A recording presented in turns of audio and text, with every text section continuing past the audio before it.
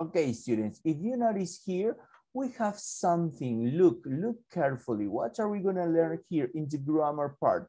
Si observamos, students, vamos a ver a la girl que está teniendo algo aquí. Right? It's a shirt. ¿Verdad? Y la girl está diciendo lo siguiente. Here is my shirt. O sea, aquí está mi shirt, ¿verdad? Here is. Como está hablando del shirt, el shirt, students, es una prenda de vestir que en inglés se considera en singular, ¿ya? Here is my shirt. Pero mira aquí, observa qué sucede con el boy. El boy has something here too.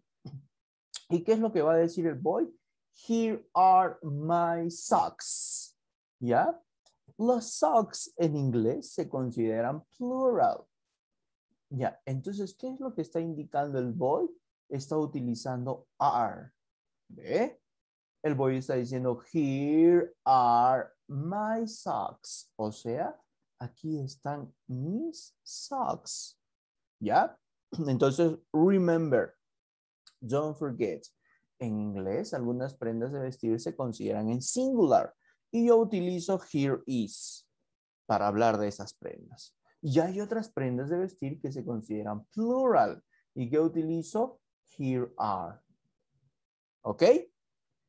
Let's see. Y ahora dirás, pero teacher, ¿cuáles son esas prendas de vestir que se consideran singular? ¿Y cuáles son esas prendas de vestir que se consideran plural? Pues aquí les voy a mostrar.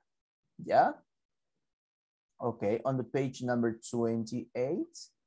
Aquí está, ¿ya? This is page number 28. Okay, on the page number 28, I'm going to show you here. Oh, I'm going to place here the number of the page. And there it is. This is page number 28. Okay, en el 28. Allí está. Vuelvo a repetir, hay algunas prendas que se consideran singular y otras que se consideran plural, ¿ya? Vamos. ¿Cuáles son esas prendas que se van a considerar singular? Ok, I'm gonna make here a list. Vamos a hacer aquí una pequeña lista, ¿ya? Recuerda, vuelvo a repetir, todas las que se van a utilizar con here is son aquellas prendas que en inglés se consideran singular.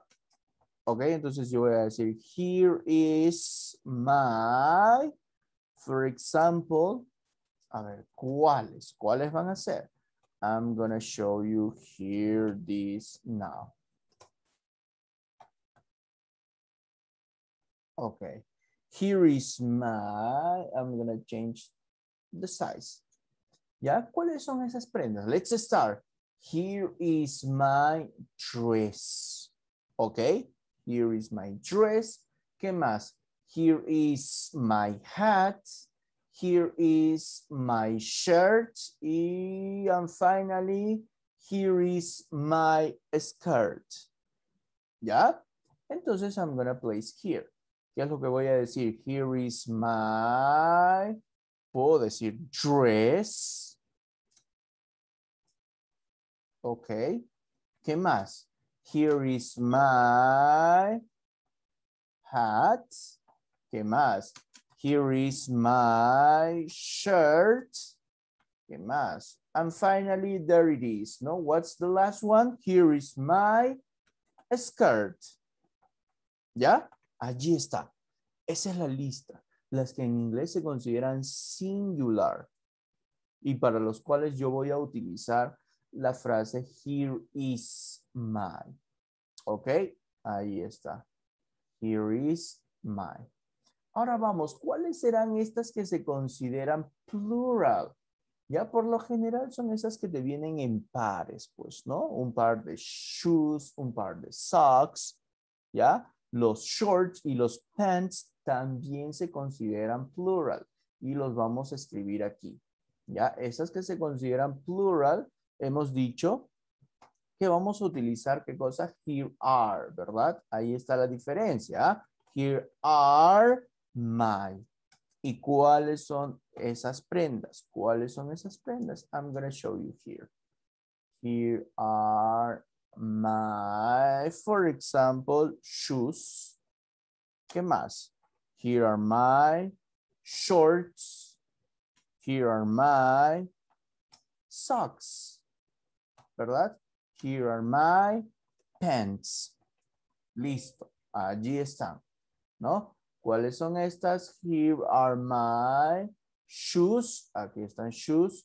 Here are my shorts. Aquí están shorts. Here are my socks. Aquí están socks. And here are my pants. Aquí están los pants. ¿Ya? Ok. Now, let's see. Let's work. Ya tenemos nuestra lista. Okay, and it's time to work now on the activity. Yeah, okay. Now it's just time to remember. Okay, one moment. I'm gonna move this here. Okay. Yeah. Now let's go to the next page. Ahora sí, regresamos a nuestro page number 29. Y let's work here. Y vamos a trabajar aquí. ¿Ya? Vamos a trabajar aquí. Allí está. 29. ¿Y qué nos dice? Okay, I'm going to ask here a student to do this activity. Ahí está. Quiero que te guíes. Este chart es really important. ¿No? Este cuadro es muy importante. Este cuadro que acabamos de hacer ahora hace un momento y que está aquí. Este chart es muy importante porque de aquí te vas a guiar para decir here is my or here are my. Yeah? So let's start. I'm going to ask here another student. Excuse me, Adrian Rosas. Where's my friend? Oh, it's not here, Adrian Rosas. Franco Rosas. Está con el nombre Franco Rosas, tal vez. Adrián Franco. Hello. Sí, papá, yo soy con el nombre de Franco. Ok, very good. ¿Pero tu nombre es Franco también o solamente Adrián? Adrián. Ok, ¿y quién es Franco? Franco, mi hermano. Oh, yeah, Franco is your brother. Ok, ya, pero hay que cambiar ese nombre para no equivocarnos, ok? Please, Adrián, now you're gonna listen and repeat this part. Activity 2. Adrián, repetimos, Adrián. Repeat, please.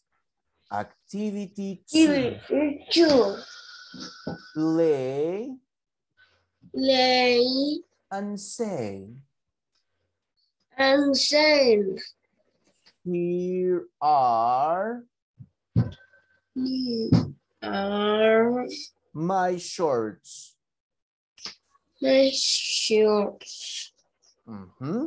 Repeat. Here are my shorts. A ver, Adriano. No, he has shorts. Here are my shorts. Okay, very good. Thank you very much, Adrian. Okay, well, in this part, we have to do something else, yeah? Look, here we have, this is a game, okay? I'm gonna place here on this part. Oh, yeah, there it is. Okay. And what do we have to do? Yeah, we have to follow the maze, yeah? And we have to get here from this part, desde este lugar, from this part, we have to get to this part, to the school, yeah? And the girl has to go to the school too. Pero para llegar, tenemos que pasar por the clothes. Tenemos que pasar por cada uno de estos objects que tenemos aquí. Y vamos a tener que ir indicando qué cosa en base a donde lleguemos, ya, en base a lo que cogemos, vamos a decir, here are my shoes, here are my shorts, etc. Ok, vamos a ir empaquetando, ¿ya? So, let's start. Let's see, I'm gonna start this part with my friend Tadeo, Stacy, Rebecca. Hello, Rebecca. Hello, teacher. Okay, please, Rebecca, you are on this part with girls. Rebecca está aquí con las girls, okay? And she is gonna start on this part. Let's start, Rebecca. Okay, you're gonna go and tell me, please, Rebecca, what's the correct way? ¿Qué diremos aquí? Here is my skirt or here are my skirts? What do you think? Here my skirt. Oh, very good. Vamos, dilo one more time. Pay attention to this part, students. Esto es la parte de su workbook, la página 64 y la página 65. Les voy a dejar como tareita, pero no todas las actividades, ¿ok? Solamente en la página, en el page number 64, en la página 64, les voy a dejar la actividad number 2, la actividad número 2. La actividad número 1 lo vamos a hacer aquí en clases, así que esta no. Solamente la actividad número 2, ¿ya? ¿En qué consiste la actividad número 2? Dice, what's next? Esto es una secuencia. Dice, ¿cuál es lo siguiente? ¿Qué es lo que sigue? Draw, then color and save. Vas a dibujar y luego vas a colorear, ¿ya? Dice 5 hats. Esto sí lo puedes colorear del color que desees, no hay problema. ¿Ya? Entonces tengo aquí 1, 2, 3, 4, 5 hats, ¿verdad? Mira, ¿qué es lo que voy a dibujar primero? Me tengo que fijar en la secuencia. ¿Qué es lo que tengo aquí? Tengo un diamond, circle. Diamond, circle. ¿Y qué corresponderá aquí? ¿Cuál será la siguiente figura? En base a la secuencia que ves, vas a completar. ¿Ok? Vas a dibujar la figura que continúa. Y luego lo vas a colorear. ¿Ya? Luego lo mismo vas a hacer así con los skirts. También tiene una secuencia, ¿verdad? Y vas a tener que escribir. ¿Ya? Y, perdón, dibujar. Eso es lo que vas a hacer en esta actividad. 64, activity number 2. ¿Ya? ¿Y qué es lo que vas a hacer en el 65? En el 65 también solamente vas a trabajar la actividad número 2. La actividad número 1 no, porque lo vamos a hacer en clases. ¿Ya? ¿Qué es lo que vas a hacer aquí en la activity number 2? Recontra sencillo, ¿ya? Tienes aquí al boy que está indicando las cosas que le pertenecen, ¿verdad? Recuerda que here is my es para decir esto es mí o estos son míos, ¿verdad? Here is my. Entonces, si te fijas aquí, lo que vas a tener que hacer es relacionar. Por ejemplo, este hat, ¿dónde tiene que ir? ¿Dónde se va a tener que poner este boy? On the head, ¿verdad? En la cabecita. Entonces, el boy dice, here is my hat. Este es mi, o esta es mi gorra, ¿no? Luego, ¿dónde tendrá que ir los shirts? ¿Se pondrán los shirts aquí, on the feet, en los pies? ¿O se pondrá here, in the body? ¿Ya? Entonces vas a relacionar dónde va cada una de estas prendas. Y luego los vas a colorear también, ¿ya? Y eso es todo lo que vas a tener que hacer. Esas dos activities, ¿ya? La 64, la actividad número 2, y la 65, la actividad número 2. Okay, well, students, we must stop on this part. I just want to say thank you very much. That's all for today. See you the next class. Bye-bye, students. Take care. Goodbye.